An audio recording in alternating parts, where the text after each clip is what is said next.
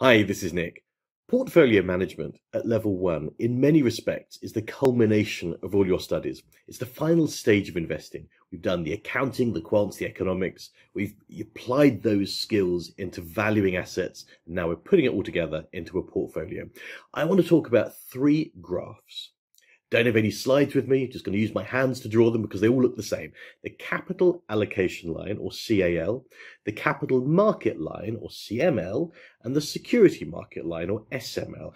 These cause confusion. They all look a bit like this. There's your y-axis going up, which is your expected return or your required return, your x-axis coming out, which is some measure of risk, and a line sloping upwards, which intersects at the risk-free rate.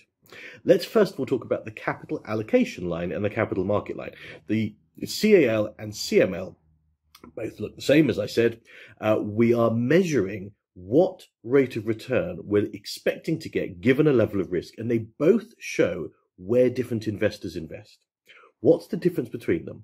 The CAL and the CML both come from an efficient frontier. Remember how this works. The CAL, you have a specific number of investments where you draw your frontier. You then drop the tangent, and that is where you get the set of investment points.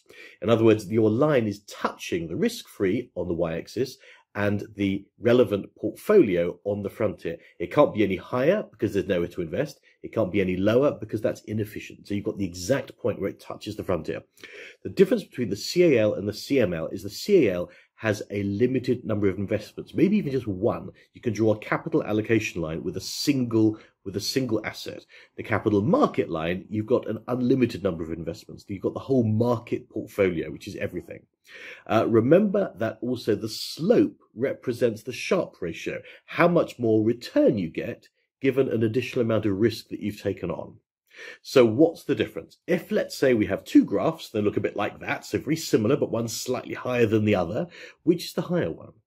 The answer is it's the capital market line, because the CAL has limited number of investments. The CML has all those investments and a very, very large number more. And therefore, as you add more investments, the efficient frontier gets a little bit better, slightly less risk or slightly more return.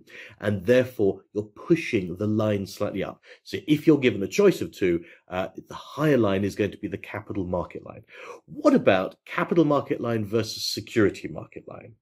So the capital market line, as we have described, you have got the set of points going from risk-free down the bottom through the market portfolio and onwards if we now borrow and gear up.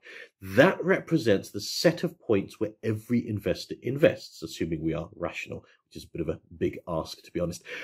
We draw on our indifference curves. Remember how they work. If we are very risk averse, then they're very steep. If we're less risk averse, then they're less steep. And if we're therefore highly risk averse, on our CML, we invest down near the bottom. If we're less risk averse, we're going to be further up here. And that's kind of what you'd expect. If you're very risk averse, you're going to be mostly in government bonds, low expected return, but low volatility. If you're prepared to take on more risk, you may go to international securities, international equities, for example, but greater expected return for that extra risk we're taking on. The security market line is very different. Remember, this time your x-axis is on the beta. It tells you the beta, the systematic risk, rather than the volatility. And the systematic risk is saying how much market volatility do we take on with each investment.